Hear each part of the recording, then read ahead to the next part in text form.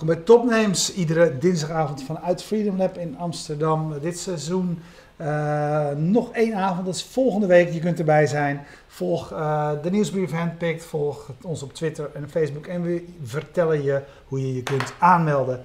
Lior, welcome. You have a brilliant surname as well. It sounds Bornshtain. easy. Yeah, it sounds like Bornshtain. Yeah. Bornshtain. It's, Good enough. We will have it in the screen as well, how you write it. But tell us, why did you bring this with you? This fine spar potje. Yeah. So basically I'm from Otly, and Otly is the missing layer for kids-friendly banking. So we help kids to learn about money and provide parents the ability to do allowance in a modern way. Okay, so how do we do that normally? We give our children €1 a week, for example, to learn them spend money, learn them save money. To start with, which age group are we talking about? I would say it's starting 5, 6. Okay, and I think until well, Otly you can use it, I would say until 16, because then I will talk a little bit more about what you can do with that. But I think the essence is teach kids about money.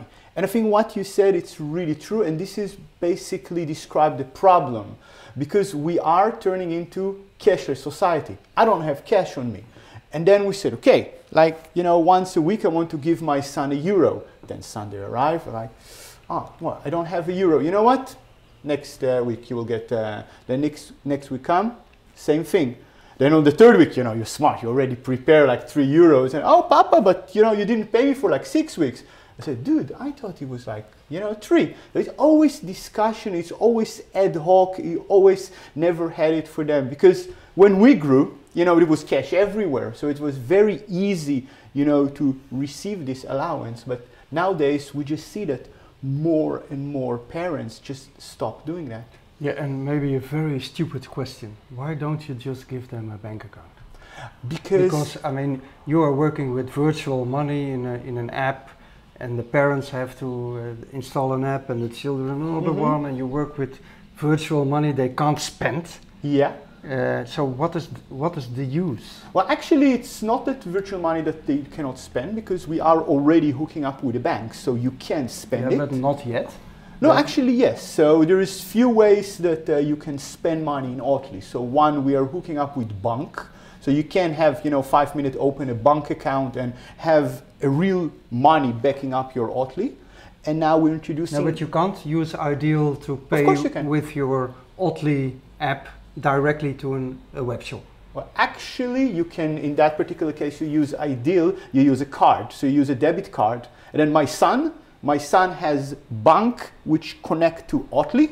And if he needs to use it... But the background of my question is, to me it sounds much more complicated. Yeah, let's go back to that. Just have a normal, correct. simple bank account, the app on their smartphone, and you transfer every week €1. That's automatically. True. And this is perfect when you have, let's say, a son which is 12, 14, then you can start practicing this. However, when he's 6, he doesn't have a mobile phone, and you don't want to give him a bank account. And moreover, those bank account, there's, let's say, jeugdrekening, or just like normal reckoning courant, that like what we have, with just limited ability. So we cannot go to the red, and that's it. What we're trying to do is really retrofit the whole banking to how families handle money, and let kids have features that really resonate with them. Features like what? For example, think, you know, we're telling our kids, save. It's important to save, so you know you can buy some things. And if you put it on a saving account,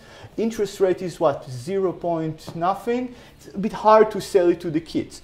So I want my son to save and not to spend it all the time on online games. So he's saving for something super important. You know, 29th of September, FIFA 2018 gonna be released, and he wanna buy it. So he's trying to put, you know, a spar potje in Otly, just dedicated to that. Spar potje. Digital one. Yeah. And I said, you know, dude, for each euro that you will have, I will top it up with 20 cents. And then you can do that automatically. There is no bank that gives this kind of an interest rate. We as a parents, you know, we want to, you know, to help them to learn saving, I can do that. Moreover, then he said, Papa, beside FIFA, I also want to save for this cool skateboard. I said, skateboard, for each euro, I will give you 50 cents because I want him to get a skateboard and, maybe before he gets... so it's up to us as the parents to sort of incentivize them how to save. So this is just, for example, one feature. Forgive me my persistence, but I still don't really see the point, because my daughter is 15 by now and she has had a bank account for many years. And I do exactly the same. She says, oh, Papi, I want a fast bicycle to cycle to school. And that's 600 euros. I say, well, the moment you have 300, I'll double it. I see. That's the same principle. Because you try to stimulate them to put money aside and to put it on their savings account. And she really went for that. I see. So I think you're doing something great, because you have that conversation and you talk about it and you reward her. But apparently most of the people don't do that, and we do see that. And we have 12. I know I'm the perfect father. Absolutely wrong in my questions I ask, because you are part of the Rockstart accelerator. You won the Uber winner of the European Uber Pitch 2016. You had a subsidy from the SIDN fund. You were the winner of the FinTech Awards 2017. You were the winner of the World Summit Awards in 2016 in the category Learning and Education. And I still don't understand. He doesn't understand it. But when I see, well, let me tell you about the. No, but I think what you do is, of course, you like we said, you're doing a great job, but you make it visible. You make it as part of the app. It is different than on your bank account. Find out in the end that you reach your goal, etc. So you make it a sort of a daily visible thing as well, with making the goals for the different elements. So the gamification. I think we do see that more and more parents just don't do, because what you just described, it's very little parents actually doing that. Because you know what, how Otly started, because we never dream of opening a company. It was really to scratch my own age. I have 3 kids, so now they are 12, 8 and 6. And you already explained in your household it was a total mess. Yes, it was really a mess. And I was saying, okay, and I was looking for solutions. And there were solutions, but they were all, let's say, standalone. And they all looked like a brainchild of Excel and Exact. And I was like, no way I'm going to use that one. So then, me and my co-founder, we thought of, okay, let's just maybe build an app and then sell it for, €1 at the store and make some money. But when we start talking with parents, then we really identified that there is a problem. And they were like, yeah, that could really save us a lot of time. And indeed, you could address all of this thing with the current solution, but obviously not many people doing that. So, and is it possible as well that you, the example you give is that you make sort of thing for I'm the parent and I do 10% up every euro, but the grandparents do some. Is that possible as well? So yes. Other people. So actually, what we introduced, and I actually really like that one. It's called Otly Me, and Otly Me, it means that each kid has its unique address. So he can send it to you and to say, hey, you need to pay me €1, €10. So my son did a babysitter to the neighbors, and when he finished, you just send him an Otly Me request for those €4 that he need to get. So just think of Tiki, but then again integrate it and what we wrote, for Otly. But this is on, let's say, a request base. Imagine you can give it to Oma Opa, and then every time, Opa feel generous, we top it up. You bring a good report. You can immediately top it up. Just think that it opened another interesting possibility to do family funding. So you want to save for this bicycle, and you said, hey, this is what I have, and my evil parents don't see the value of, paying €1,000 for this bike.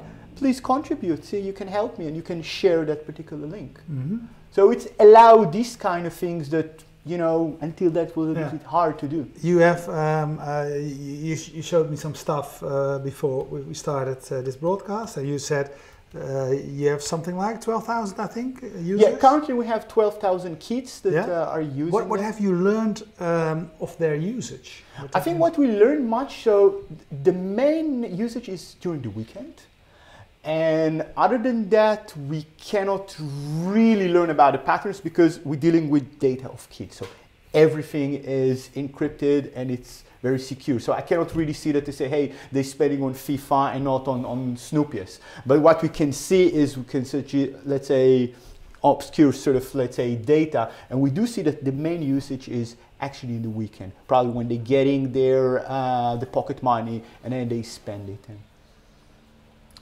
Yeah, but so you say, okay, we of course we want to be private with their data. So so which part of the data can you say something about it? Is there that they're saving or that they're spending or that they're what? So if I look at the patterns, well. definitely, and I'm sure it's very interesting to a lot of retailers because this is, you know, when kids save for something, it's not that he's going to get, I don't know, a letter from the Belastingdienst that he need to put this. You know, if he save, this money is actually secure that he will actually purchase it. So we don't have access to that. But if we see of the patterns of, so we do see that there is more saving than spending.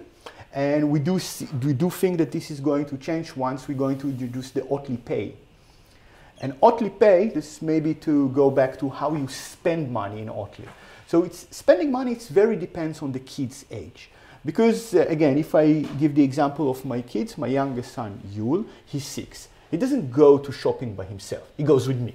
And then if he wants something, so I pay with my debit card. So let's say he gets... You seriously still go out for shopping? Yes. So, for example, we went to get for shopping. I'm a big online shopper, but let's say that Donald Duck and Wired. You know, I go to Bruna to buy that. So then I, you know, pay with my debit card, and then I note it in Otly, and then it syncs with the bank account, which is connect to that. When they're kids, let's say, I would say 12 and more, they can have their own debit card. So my son will go to middelbare school, he needs to have he has his own debit card, he can spend it, it's all synced. However, you have this kind of sweet spot in the middle. So think about 8, 9 until 12, when they can spend stuff by themselves, but you definitely don't want to give them credit card, debit card, or your iTunes password or your PayPal password. So what happened? My sons want to spend some FIFA points in PlayStation. He called me to the office. Papa, I need to have it now because this, you know, unbidder going to expire in like 10 minutes. And so we introduced Otly Pay. And Otly Pay, it's kids can request or parents can actually create this Otly Pay card. And then we redeem a special card, for example, iTunes, PlayStation, Spotify. And then the parents can actually pay just normal pay if you're not connecting with a bank. So convert that virtual into actual payment using Ideal or PayPal. Mm-hmm. But it's like more that you put like credits on their... We are online actually... Because I didn't really understand the last bit. Your child wants to spend something with iTunes? Yes, so he wants €10 iTunes credit to spend. So like you have those gift cards at the Albert Heijn. Yeah. So he calls you at the office in 10 minutes, and how do you solve that? So he said, Papa, I want this €10. I see that in his Otly he has, let's say, €30, so we have enough funds for that. I said, okay, cool, you can have that. So I pay for this. So actually pay using Ideal. And then we create an Otly Pay card for iTunes, which is underlying mechanism is digital gift card. And then Rom just get a credit for €10. But that's completely virtual. It's not a physical. No, it's a digital card. So it's all. Yeah, but it's not really an Apple thing. It's a virtual only in your system because you have already. How does it exactly work? I really don't understand. It's the same. Think of a digital gift card. Yeah. So if you go to any site that sells digital gift card, so you said, hey, I want iTunes, you pay €10, and then you get iTunes card for €10. Yeah. We do the same thing. But then you have like an account within Otly with Apple credits. No, we are issuing this particular gift card. So we have a partner. That's what I mean. It's not a real Apple gift card? Yeah, it's a real Apple gift card. So it's but you are issuing it? We are, well, our partner is issuing it and we are providing it to the kids. Okay. So if you go, for example, another, I think, very famous example, HEMA. You have HEMA Digital. They're the only one, let's say, that can sell, or one of the few that sells iTunes card and without additional money. Because most of them, you know, you want to buy €10, you pay €12. And if you go to the HEMA Digital, you actually pay 10 for 10. So HEMA doesn't produce iTunes or Apple card. They are just a reseller of that, of those digital cards.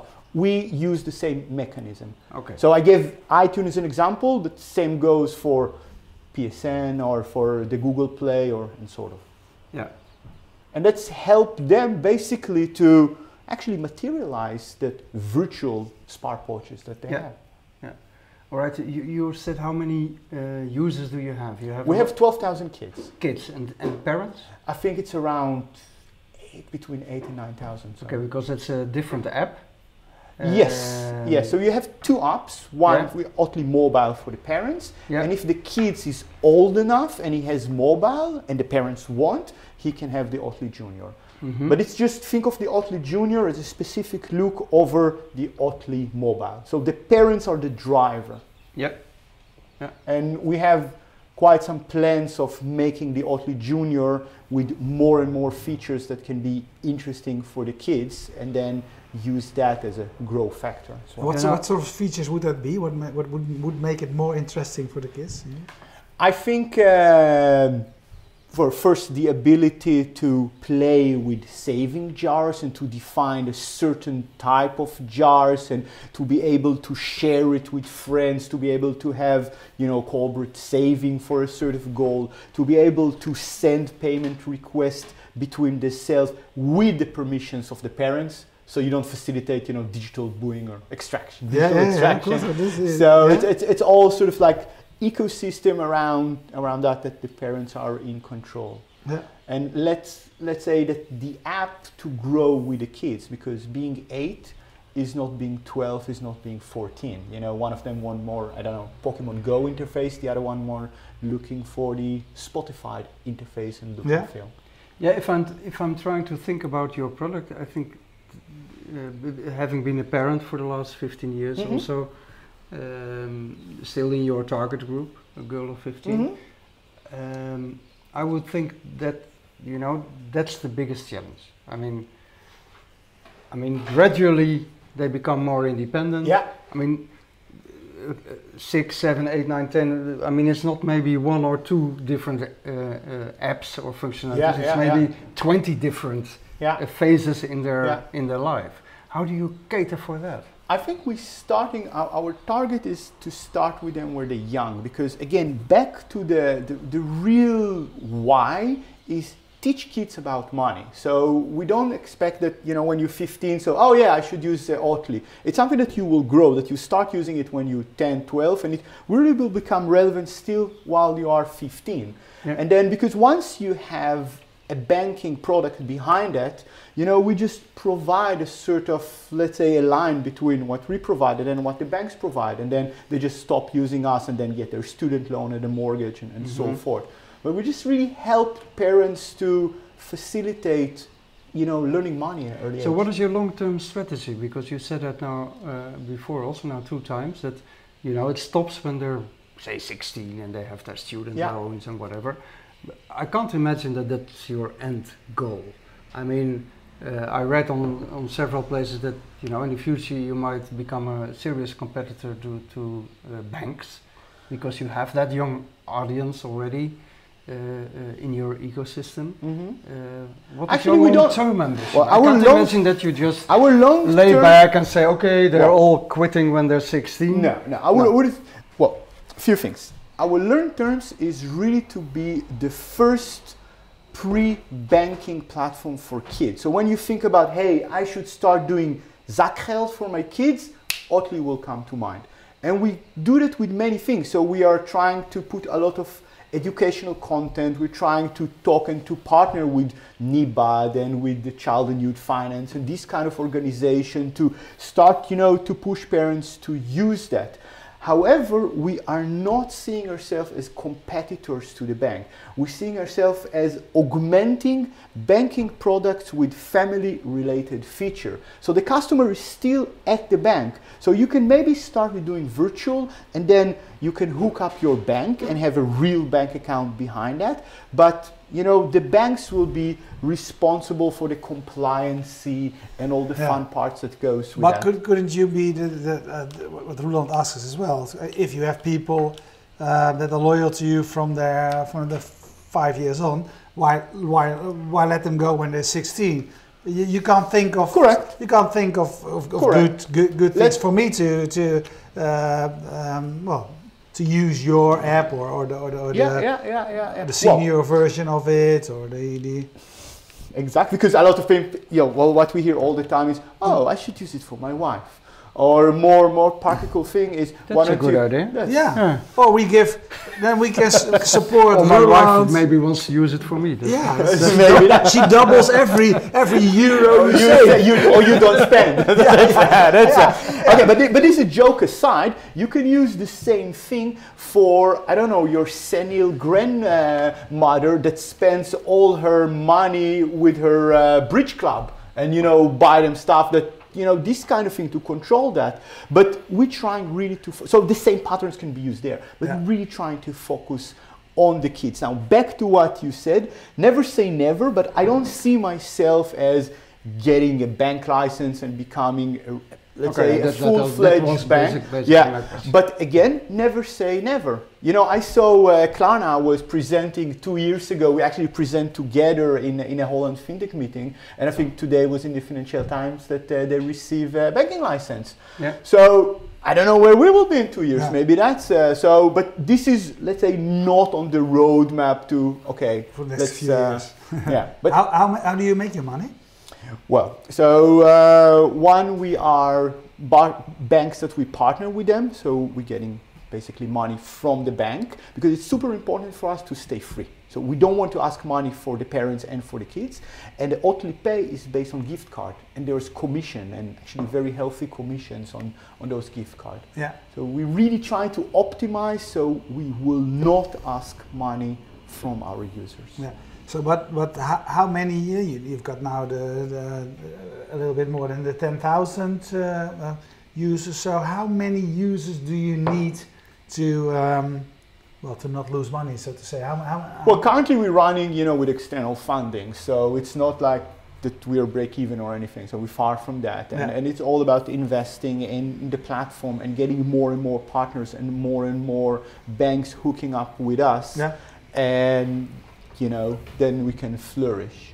So, you were part of the Rockstart accelerator program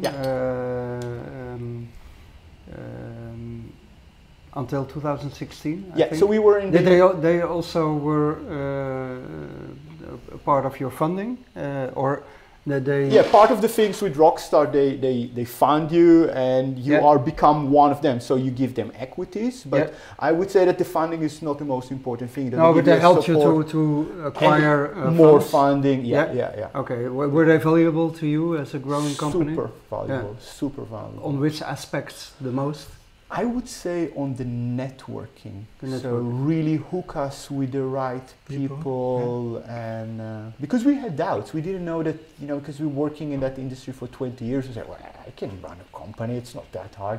Could not be more wrong. Could not be more wrong. And a lot of things they taught us, hey, think about this and think about that, and force you to be in focus, and open so many doors for us, and still do.